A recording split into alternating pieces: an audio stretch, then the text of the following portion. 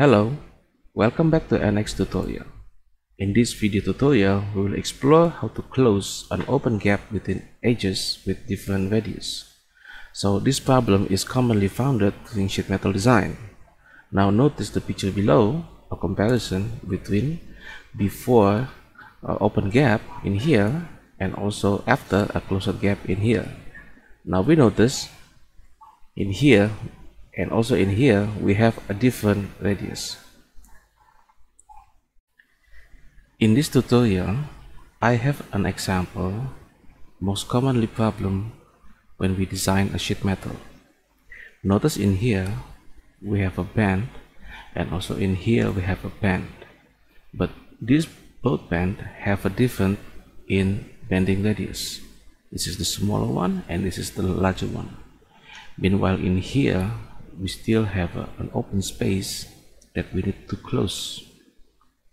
So in order to get this situation done, we can use a closed corner.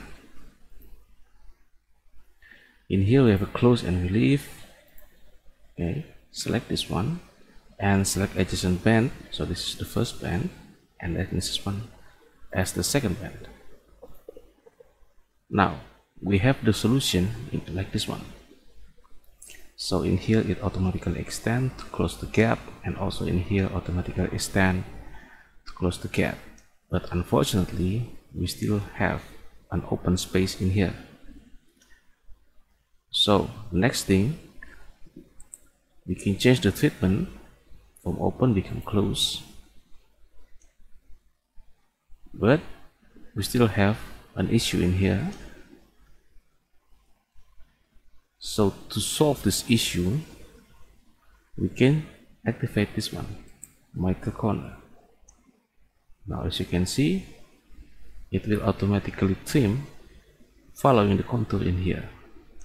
So now we have a solution how to close a gap between one corner to another corner, which have a different in band radius. So that's it, how to create closed corner using close and relief with micro corner activated.